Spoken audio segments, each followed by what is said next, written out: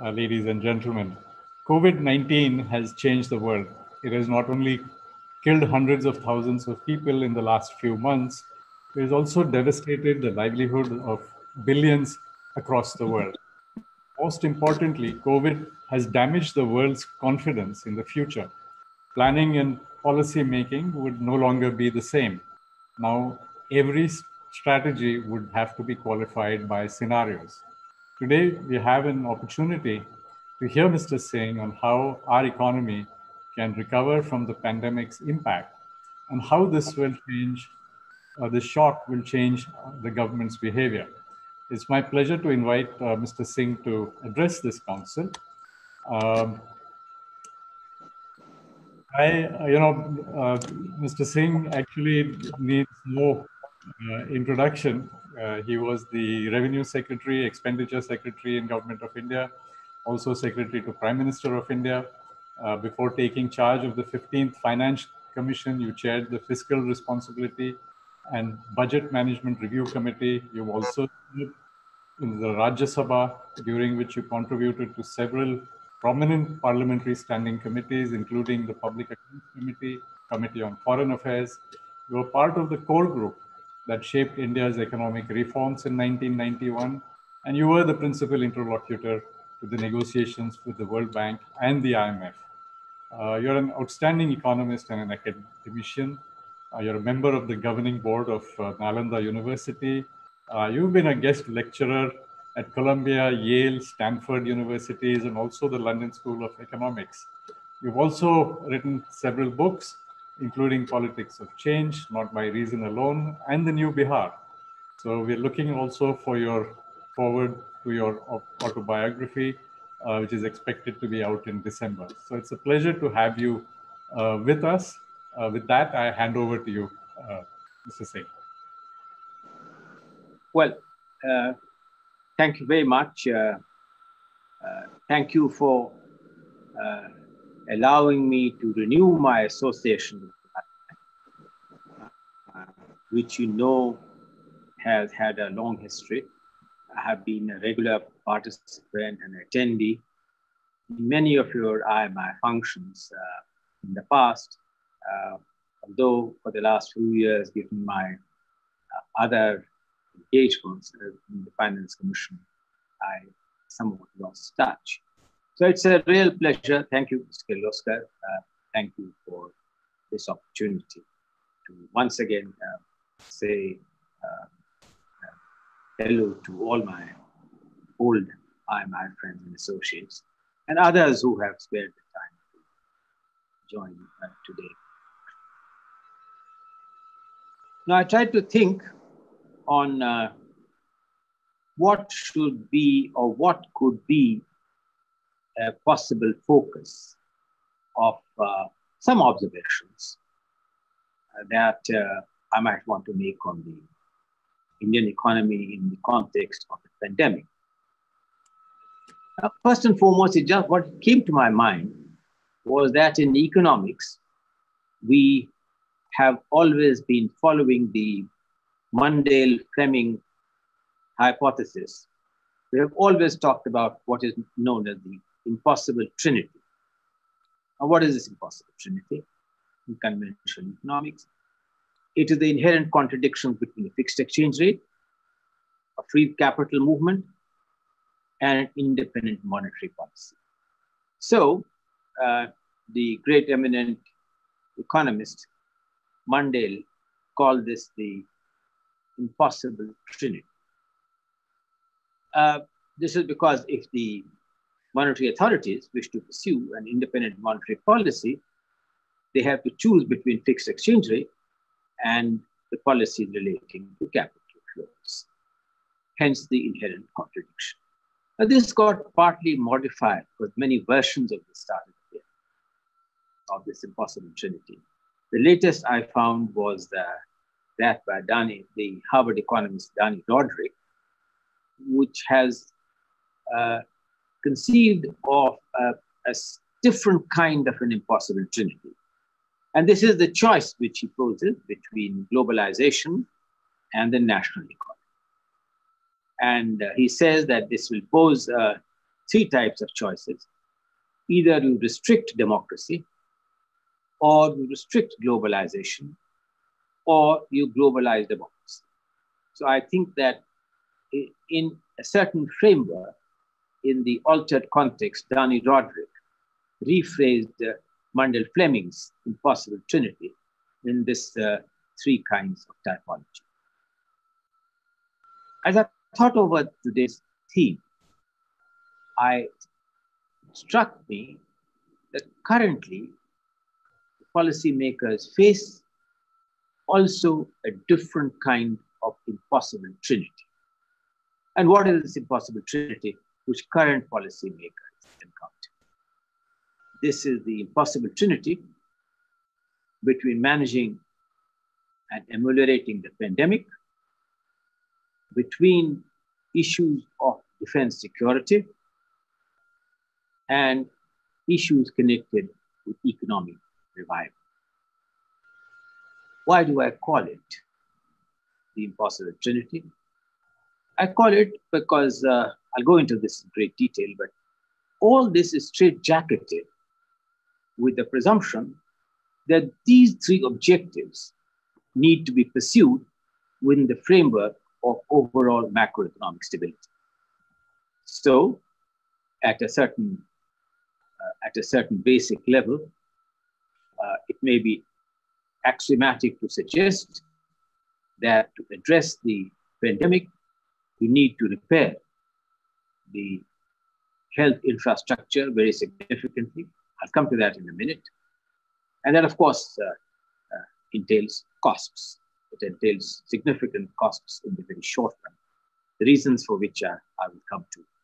Similarly, if you wish to significantly improve your defense capability in the short run, that also requires significantly enhanced outlays for defense. I'll come to this issue too.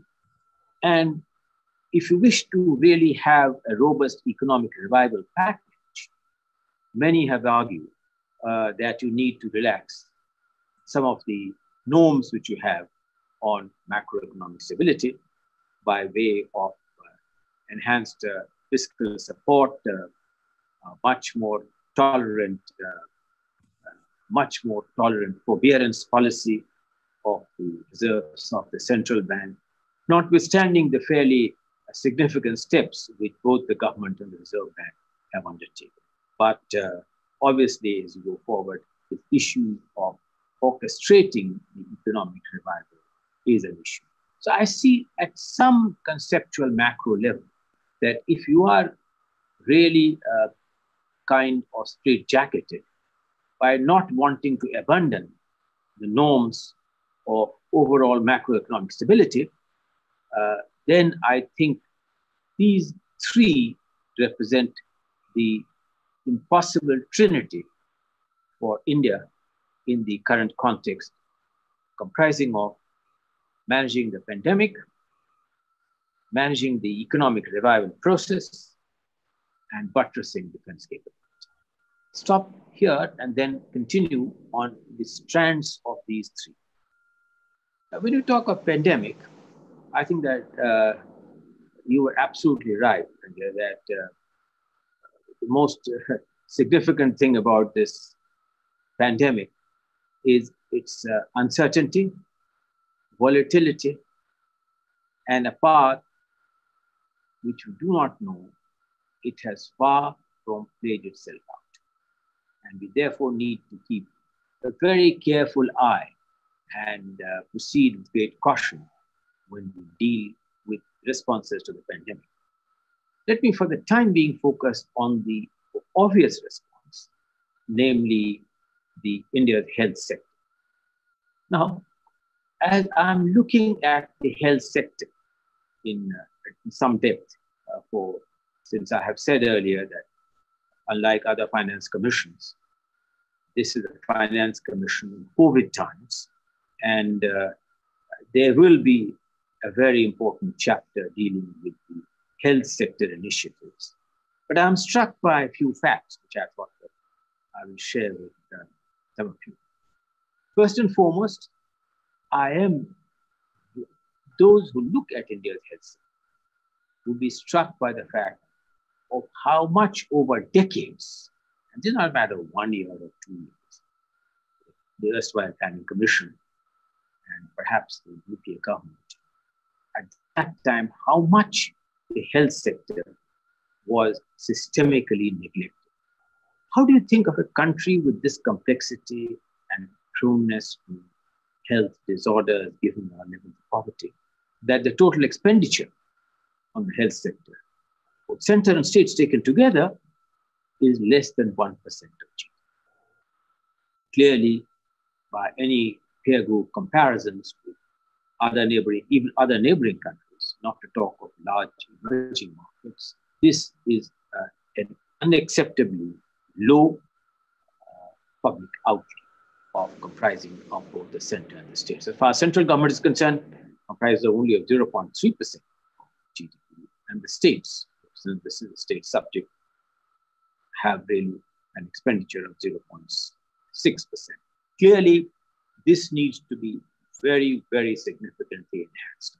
And I must confess that the thinking is along the direction, because those of us who heard the finance minister's unraveling of the 10 lakh crore package would have certainly noticed the strong commitment of the government to raise the gross budgetary support for defense expenditure, which significantly tries to mirror what was there in part of the health policy of 2017, namely take it closer to 2%, if not above 2%, which in some ways would try and push us to where peer group countries are. In addition to enhancing the issues of public outlay, there are these huge spatial and geographical distortions. Parts of India, where the availability of doctors, the 1,000 population, is not even 1/5 of what it is in some of the more advanced states in India. So they happen to be, unfortunately, the poorest states in India. They happen to be states where the pandemic is just beginning to gather momentum and just beginning to almost explode. We do not know when. So the skewed up pattern in terms of the availability of the health workers within this framework of the budget constraint is another distortion which needs to be addressed sooner than later, because this is an ongoing pandemic. Third, for a very long time, India was unfortunately bedeviled by the existence of a kind of the Medical Council of India, which was a kind of a debilitating influence on any significant supply side response. And it took successive governments over decades to at long last, just 2 years ago, to repeal that debilitating act, to replace by a National Medical Commission. And that should free up at least the possibility. But there's a long way to go. For instance, to give you an example today, why can't we, in order to ameliorate the immediate shortage of frontline healthcare workers, allow students the 4th year and 5th year of medical colleges to be able to become of some relief in augmenting the strength of the concerned state governments for dealing with the pandemic. Equally, for the paramedical staff, I think that those who are in the final or semi-final year nursing colleges could be done. So without too much immediate augmentation of resources, this is an area where I think that some changes in the regulatory functioning can improve a significant supply side response, even in the very short run. It was a curious thing for me to, for instance, discover that part of the reason is that health sector workers is not a very attractive career avenue. For instance, even though the provisions existed in 1951, today there is no national health service. We do not have a national health service. And it is quite amazing that frontline healthcare workers are in effect contractual workers. uncertain future and unpredictability. So I think that we need to definitely look at the creation of a permanent service. The Indian Health Service, I would say, would be an important step forward. Incidentally, in doing some historical work on the health sector, I found that the first concept of an Indian health service came in 1764, much before the British had arrived and much before it became a colony. And we carried on in multiple forms as the Portuguese and later the British did it. But certainly it was considered even at that particular point in time that a national health service would be necessary for a country of Indian size.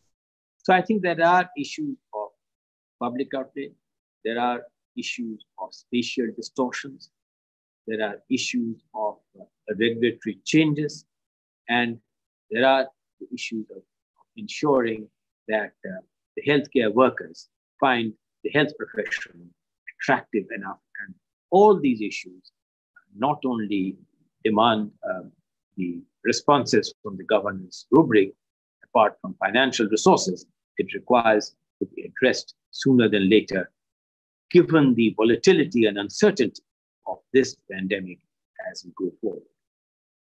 When it comes to the second leg of this impossible triology, or this impossible trinity, which I have mentioned, the second leg I would like to concentrate on is India's defense capability.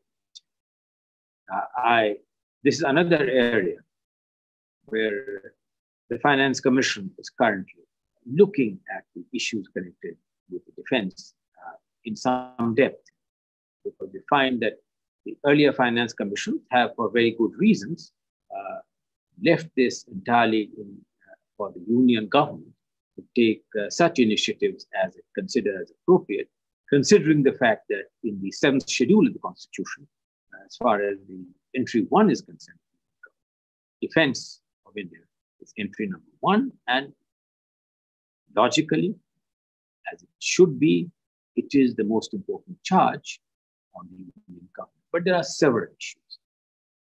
First and foremost, are we spending enough on defense? Are we spending too little as compared to other countries? I myself have been a party and partner in various international negotiations. One of the factors by which countries wish to judge you is, are you having an excessive expenditure on defense, considering that the needs of development and poverty and social sector are really staring at your face? Are you spending too much on your defense capability? I think those debates are perhaps now in the past. The fact remains that by any comparisons for a country, given India's geopolitics and the problems of the geopolitical management, we certainly need as much to modernize the defense force by using far greater technology than we have done so far, as to give greater predictability and certainty to the entire defense capital expenditure. So we are looking at what can be done by way of ensuring greater predictability and certainty on the capital expenditure of the defense, even while we will be looking at how you can increasingly use technology which can greatly enhance your reach and capability, not only through air power, but in multiple ways in which you need not really use so much of your valuable manpower as where technology can find. So defense modernization, predictability of defense outlays, enhancing capital expenditure are all issues, I think, that which must occupy high national priority. This takes me to the third leg in this trilogy, namely the economic revival process. Now, we do know it doesn't require too much analytical capability to know that even as we were seeking to improve, this pandemic really led to these enormous economic consequences by way of a lockdown, which really brought about serious dislocation, both on the demand side and the supply side. And that, therefore, it is no surprise that the World Economic Outlook, in its last report, said that for the current fiscal year, we would be lucky to register not a very sharp negative rates of growth, certainly in nominal terms. Even in nominal terms, and certainly in real terms, it would be so. This is notwithstanding the fact that by the same logic by which Q1 and Q2 would not be lofty performance, to say the least, I think that Q3 and Q4 of the current fiscal year, I believe there would be a very sharp V-shaped recovery in Q3 and Q4. Not necessarily because anything very fundamental has happened or may happen, but because of the sheer power that you are then on a low base, and therefore monotonically, by way of mechanical, you should see a sharp rise in Q3 and Q4. Nonetheless, the year as a fiscal year as a whole would end in the negative trajectory. The issue is that what happens then in the period next year, would the consequences of the shadow of the global economic depression, certainly it's more than a recession, would continue to cast its shadow, or would, and how much of the recovery of Q3 and Q4 would be going beyond the base, the correction effect, also be visible in the next fiscal year. But even assuming that it is visible in the next fiscal year, the fiscal year which follows that is a real question mark of that, having done away with the base effect of beginning from a low base, are the growth initiatives really a sustainable one? And in my view, that depends critically on 5 important issues on what kind of growth trajectory we expect in the medium term. Now, assuming that most economic analysts believe that India's medium-term growth potential remains substantially impaired, substantially unimpaired, that one very simple way of calculating this without going into detailed modeling is to look at the long-term growth trends of 25, 30 years. We'll end up with a growth rate of around 6.5, 6.7, perhaps even 7%. The issue is really that this 7%, is this a reduction in the long-term tension of what would be an ideal growth rate for India of 8% or so, which many have talked about, because that, given the power of compounding, would then enable a very sharp reduction in poverty and in other connected parameters on social sector and so on and so forth. But leaving that aside, the issue is what kind of a reform initiative will enable a fuller realization of India's growth potential in the medium term. And from this point of view, and I wish to highlight 5 issues. First, it is no brainer that without a well-functioning financial system, no country's growth rate can trigger rather substantial. I think an enormous amount of changes have taken place in improvement in the improvement and management of the financial sector. Successive reforms committee have gone into this in imparting the necessary requisite autonomy and so on, particularly the public sector banks. The Reserve Bank has played an exceedingly creative and I would say very positive role in trying to help prepare the balance sheets of the bank. The far-reaching bankruptcy Insolvency Act, which was introduced in Parliament, we sought to replicate the Chapter 11 features of the US Act, giving a kind of an exit policy which would be credible, has made an enormous progress. But as we go forward, I think that there are three important issues which will continue to stay with us as far as this long-term repair of the banking and credit system is concerned. First and foremost, the issue of the ownership of the banks. Now, we do know the circumstances under which banks were nationalized. And we also know that the nationalization had enormously positive effect in enhancing the reach and access to banking. The initiative of this government in terms of Jan Dhan account and direct benefit payments and so on have enhanced the credit and reach of the formal banking system.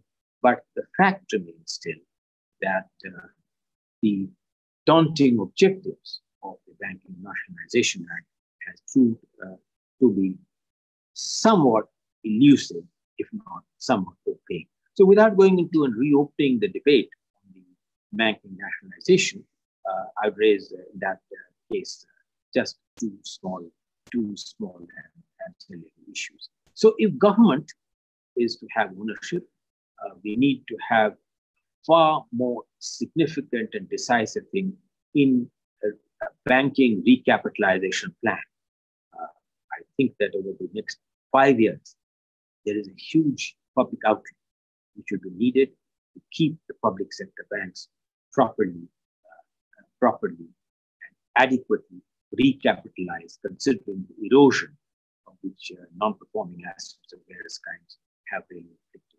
Second, I think that we do need to have a more expeditious movement forward on what changes are necessary in the exact way in which the banking, in which the Insolvency Act really can deliver the necessary outcomes in the stipulated time frame which was needed.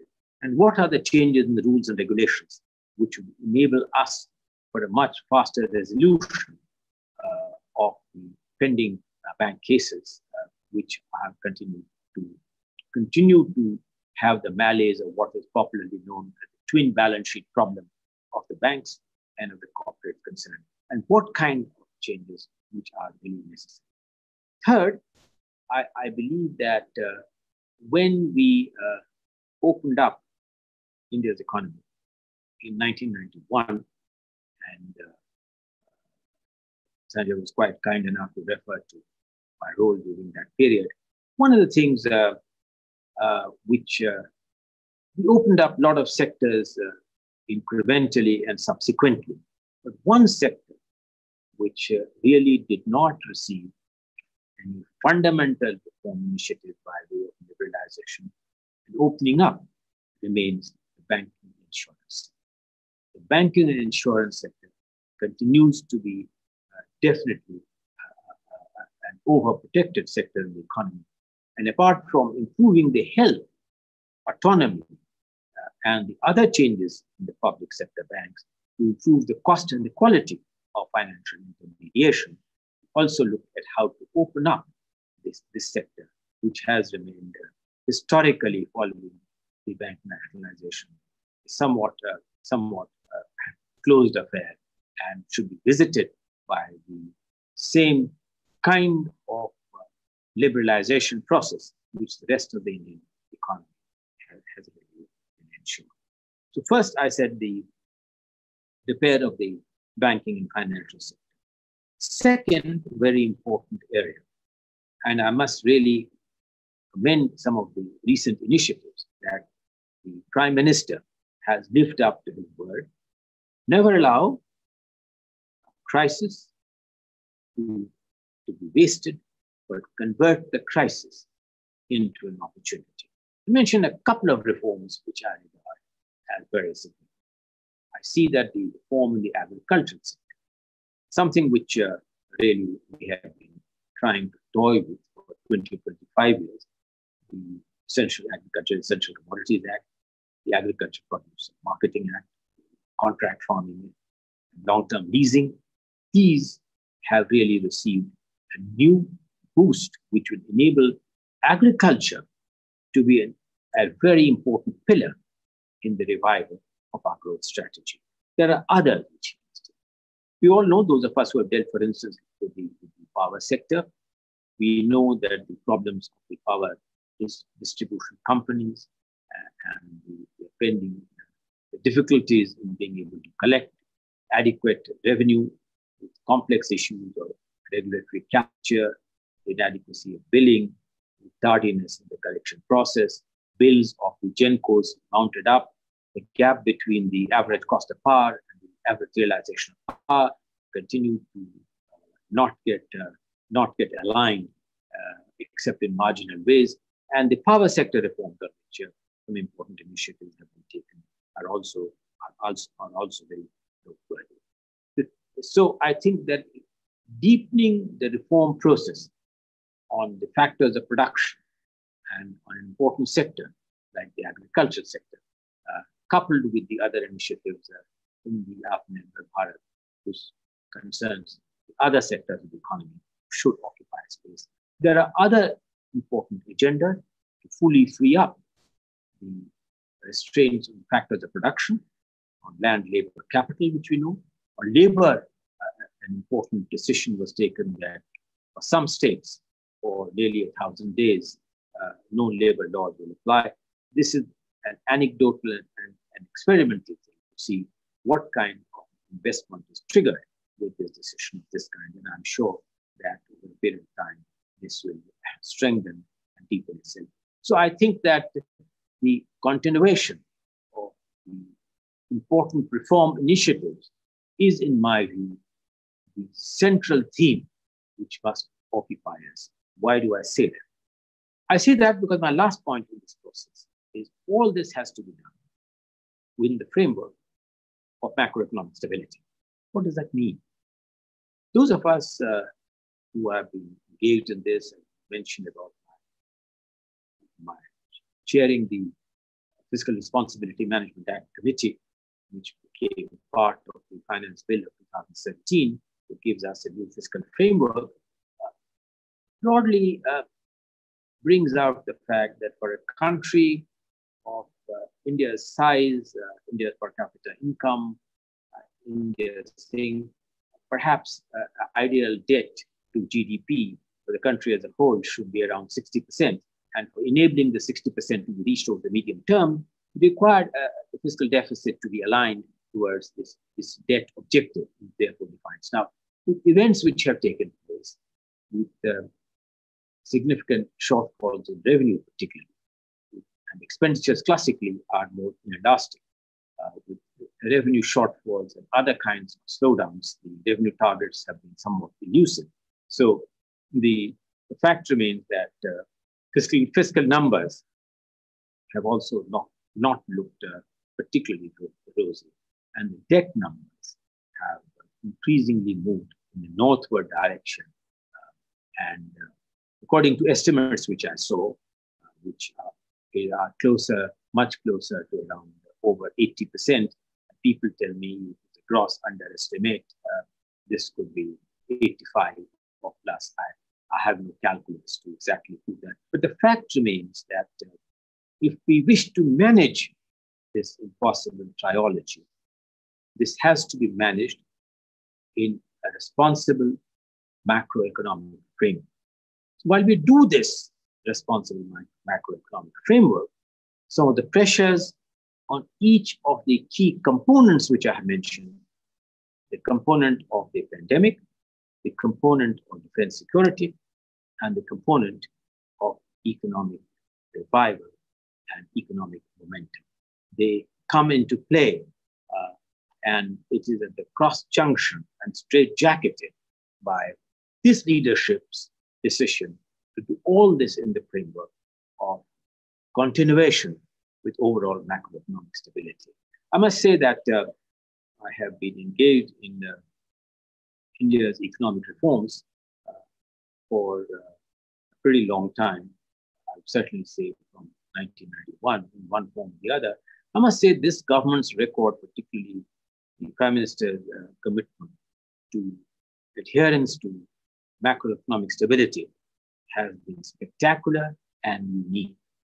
profligacy in public policy is anathema to his chief parties. So I think that the world recognizes this fact that India will not move in a direction which would make the macroeconomic stability framework in any way a very questionable one. Yet, given the kind of distress in which we are in currently, it is quite understandable that people are saying that the fiscal package, which has so far been announced, could have been more, could have been deeper, could have been differently crafted.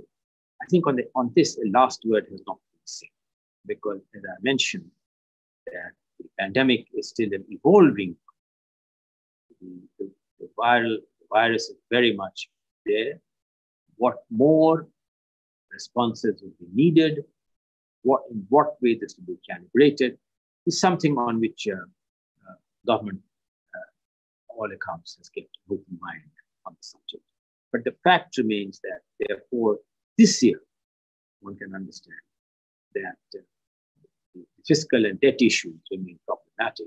And I think, in my view, this is not a year in which we should look at any kind of a path of fiscal rectitude. This is the year when we concentrate on whatever it needs to address the issues of pandemic, whatever it needs to deal with its humanitarian dimensions and the health dimensions, and whatever it takes to ensure that in India's security and integrity is in no way compromised on account of any paucity of resources. And that, I think that these two have to act in tandem, because in the long run, I'm always reminded of the famous equation of Domar when he talked about the fiscal issue. What matters is R minus G, R representing the rate of interest and G representing the rate of growth. So you want to have really a stable macroeconomic framework in the medium term. Key factor in the key G representing growth. This growth is contingent on the reform initiative which have been taken some recently as part of addressing the challenges of the pandemic. These are ongoing, deepening, and these reform initiatives need to be not only implemented in the letter and spirit, these reform strategies need to be strengthened and new dimensions added to it. If G looks up, the R minus G will look up at problems of macroeconomic stability, which gives you much greater fiscal space on the other two contradictory components of the triology will look a much more manageable one. Stop here to say that, it is said that politics is about the art of the possible. Equally said, leadership is about the art of the possible. And I think that this leadership is equipped to do this impossible one, which people call the impossible triology. In our case, in India's case, the triology of the pandemic, defense, and economic. Thank you very much for allowing me this opportunity to share some thoughts with you. I wish AIMA all the best, and I'm happy to answer a few questions should they be interested. Thank you very much.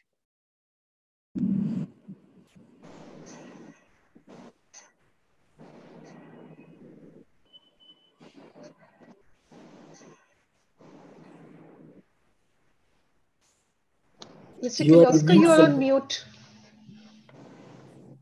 Sorry. Thank you, Mr. Singh.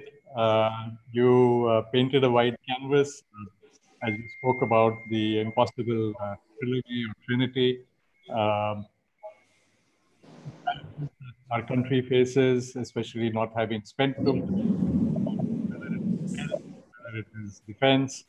But, I was very happy to hear that our Prime Minister doesn't believe in wasting a crisis and turning it into opportunities. So there are quite a few questions over here. I shall ask Mr. Sudhir Jalan, our past president, to lead with. Thank you, Sanjay. Namaskar, Nanduji. Namaskar. Always good to hear you. Only you could have presented and covered such a wide canvas from health to defense and the presentation on the economy so succinctly. Nandanji, I am as much of an optimist as you are. And I strongly believe that recovery is around the corner, whether it's in the third quarter or fourth quarter. And the government has made some very bold statements. But somewhere there is a feeling in industry that it has gone on a pause. It started very well, and the monetary policy, etc. But in the last 2 months, there have been no pushes, whether it's a fiscal push, demand stimulation, infrastructure spend, etc. How do you advise the government and us on this subject? Well, it has repeated. I ended my last part of my comment. By the way, let me say, it's nice to hear you again, and thank you for the compliment. But then, very important question you have asked. But let me say that I ended my remarks by saying two things. That the pandemic is an ongoing one. The pandemic is far. India's numbers of the COVID positive tests each day is quite significant, adding to. So that's the first thing. Connected with this is the second, that the government has kept its all its options and whatever ammunition very much act at the appropriate time. Your view is that the appropriate time is now. I'm sure that this is a sentiment which many in the government equally share, that the appropriate time perhaps now. And I can tell you that there would be many issues.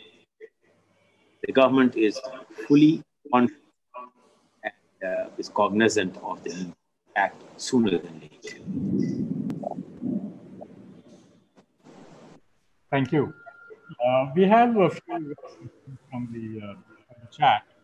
So Som Dua wants to know that he says that while we talk about health and defense, could we also talk about rural and agriculture-based economic effects, especially with reference to MSMEs? Yes, I think that I read today that the MSME sector, correct me if I'm wrong, have so far availed of 43% of the 3 lakh crore package was announced. I don't know how accurate these figures are, but I read them cursorily. That more needs to be done for MSME, who will and are represent the backbone of the Indian manufacturing process, is undoubtedly true.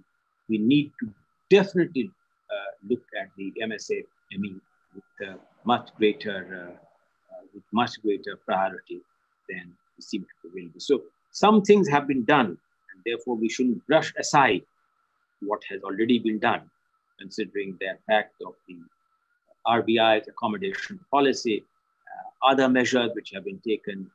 And by the way, I should have mentioned that many of you would have, I don't know if you really paid heed to that part of the remark of the finance minister, where the entire framework or definition of MSME has undergone a major change for the better in terms of emphasizing externalities of scale.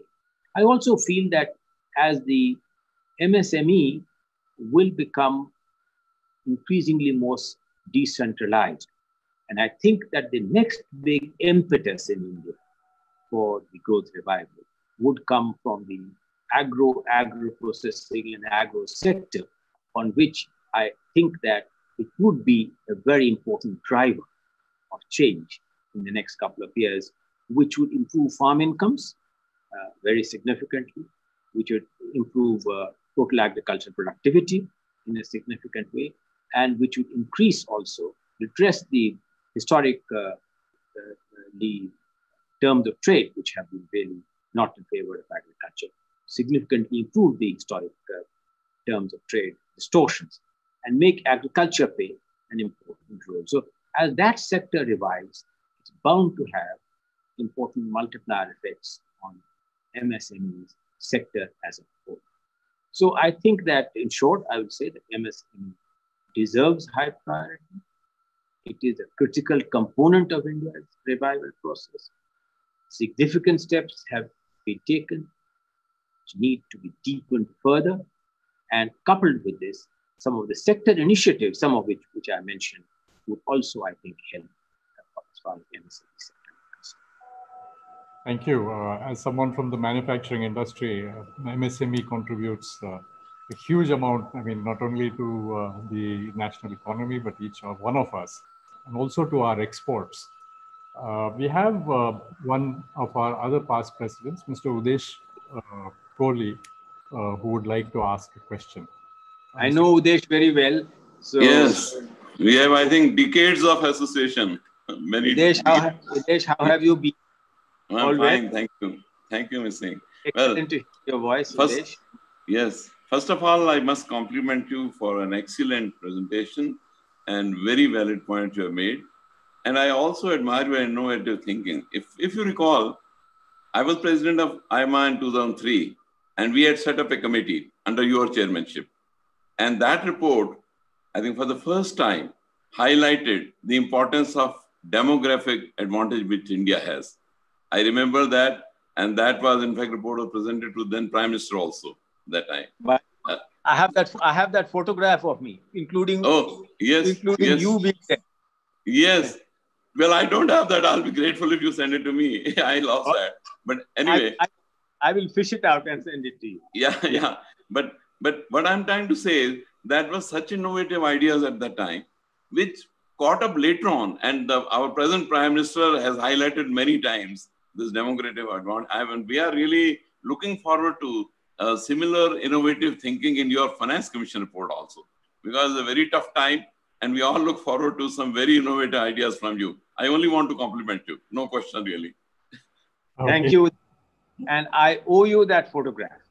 Okay. Thank you. Okay. So since this past president didn't ask a question, I'll have another one ask a question. Dr. Juneja.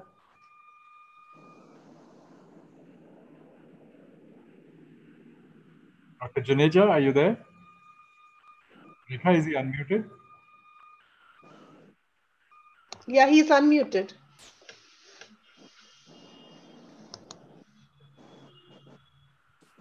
Okay. I think then we will wait for a little while. I'll take a question. Yeah, he's still muted. No, he's been unmuted. He needs to unmute himself. Yeah, he has not done that. Shubham, can you unmute him? Yes, ma'am. Mr. Juneja has joined from two profiles. I have unmuted both. Dr. Juneja, would you have your question ready? Yes, now he's on. Please go ahead.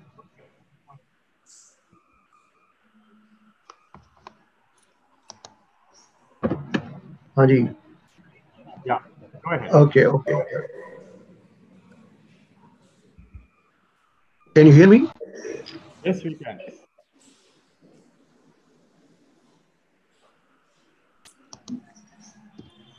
He has unfortunately muted himself, Sanjay. You may go ahead with someone else. He will come back. Okay.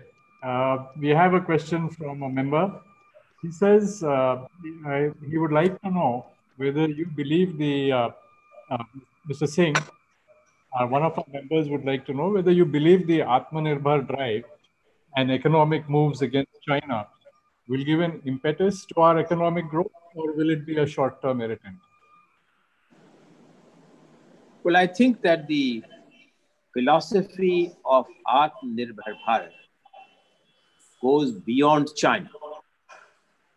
Because if you ask me, no doubt the recent development in China has accentuated the process and has sharpened the focus.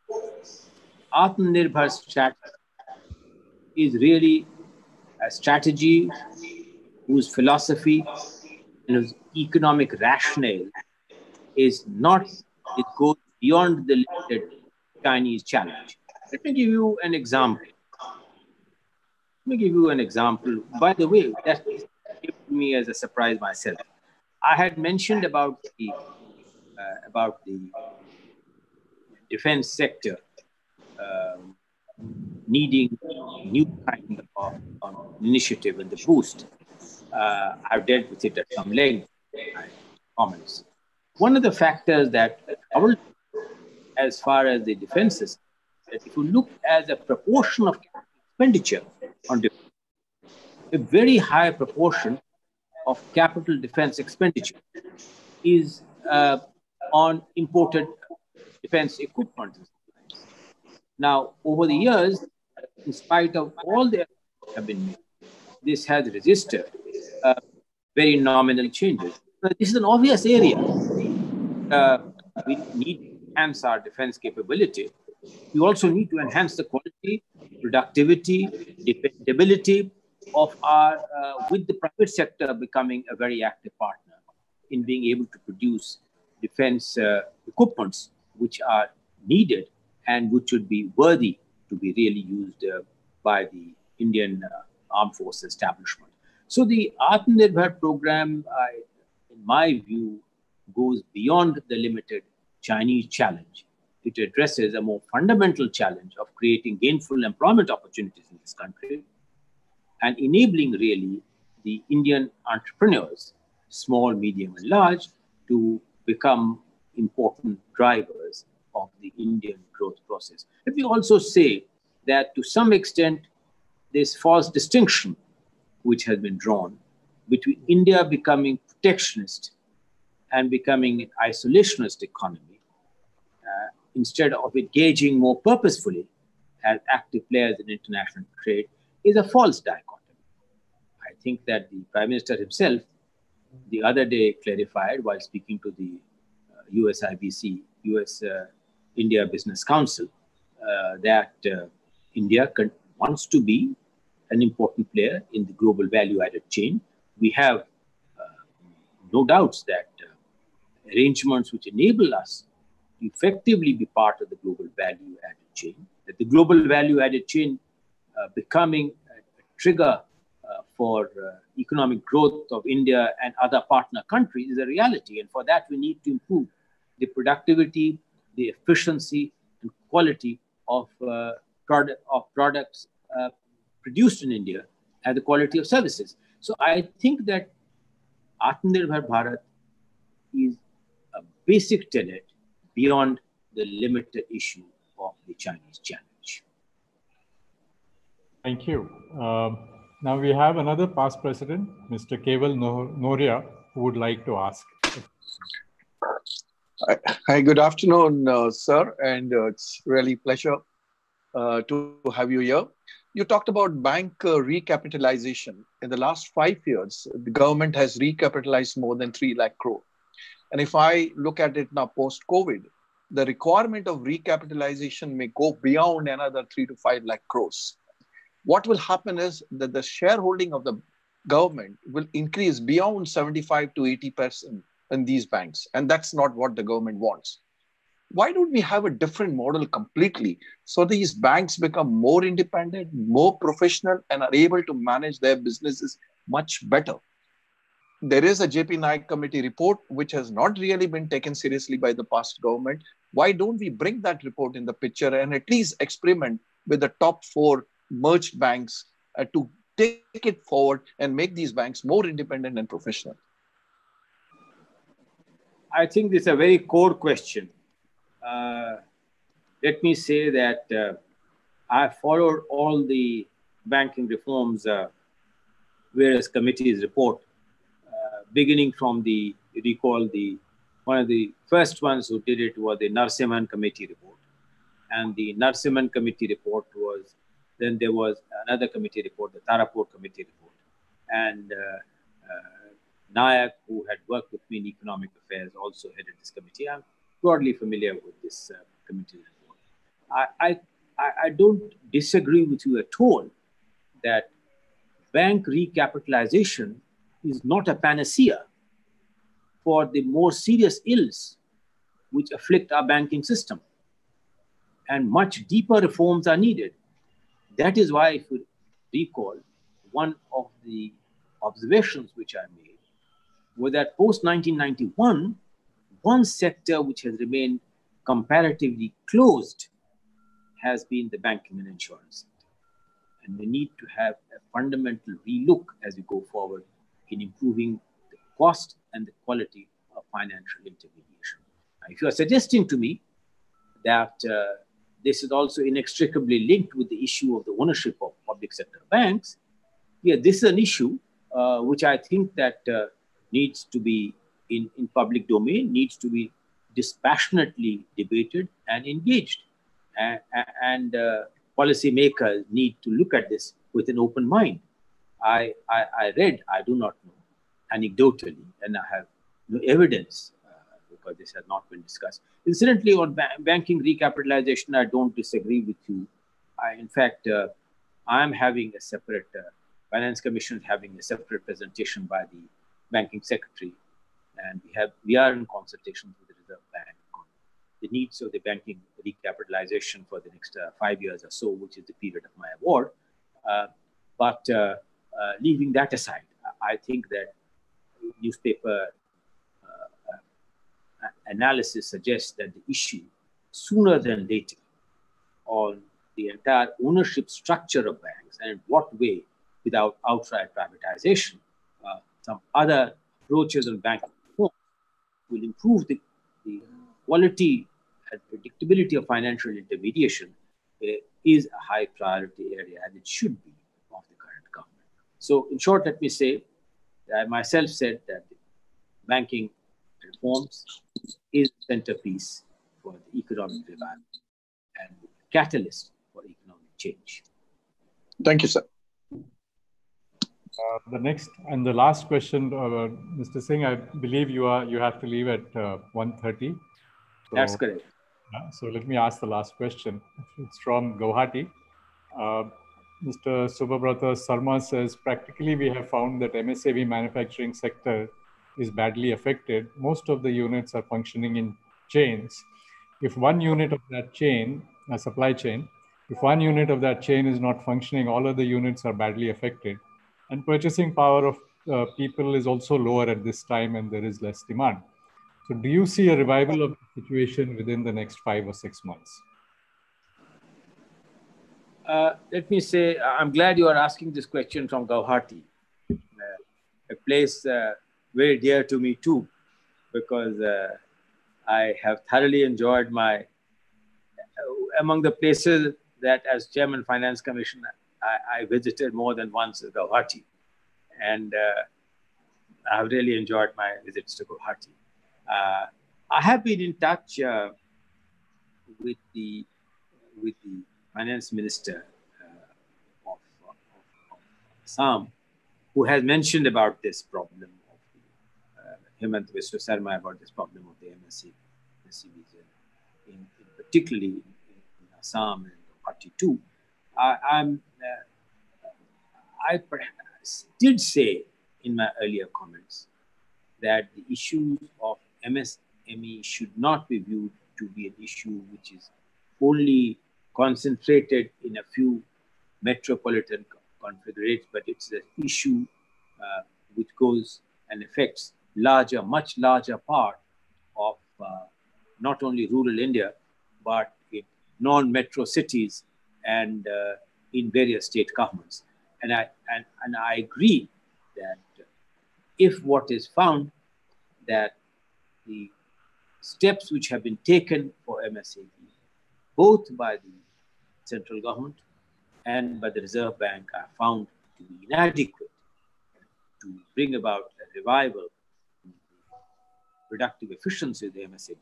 These need to be deepened, and these need to be addressed with the priority that it deserves. I agree with you that the future of India's manufacturing process is inextricably linked with what happens to MSME, even though MSME themselves have to improve their productive efficiency, their technology, and enlarge their size to be able to garner the benefits of the externalities of scale for survival in the long run, because the march of technology will otherwise make these increasingly more and more uncompetitive. But I agree that MSCBs do deserve the priority attention as a central feature and backbone of India's manufacturing process. Thank you, Mr. Singh. I'll now hand over to our Senior Vice President, Mr. Harshpati Singhania, to deliver the vote of thanks.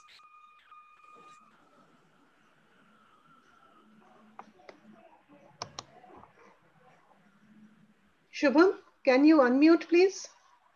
I'm unmuted now, I think. Can you hear me? Yeah. Becca? Yeah. Okay. Good to see you virtually, Nandu uncle, and good afternoon. Hi, Harsh. Yes, absolutely. Thank you. And I was, particularly struck. You are looking as dapper as ever. So, मुझे तो लगता है आपकी lockdown में सेहत improve हो गई है. You are looking as dapper as ever, and it's wonderful. But I was looking younger. Yes, that's what I say. You look better.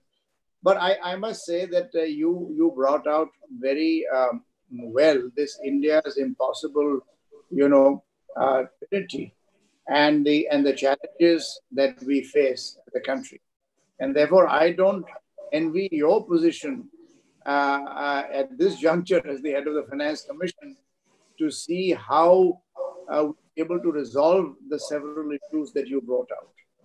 I would only say one thing is that, you made this well, that reforms must continue. And I would say we should use this opportunity of this great economic difficulty as well as that of human life to unleash even bolder reforms, which the government has embarked on, undoubtedly, but we need to continue this. We need to deregulate business. We need to see how we bring in make it much easier to do business and carry on business. We need to improve the competitiveness of Indian business. And you touched on some of these issues. Fundamentally, they have to be in factor input costs. And last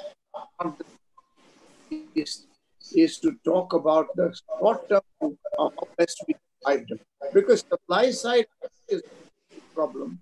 It is the demand revival which is really in the engine. So I don't want to continue this more, but thank you once again, and on behalf of AIMA, to deeply acknowledge your time and express gratitude for your being with us and giving a wonderful elucidation on some of the issues facing us today. Thank you, Nandu uncle. Thank you very much, Harsh. All the best. Thank you.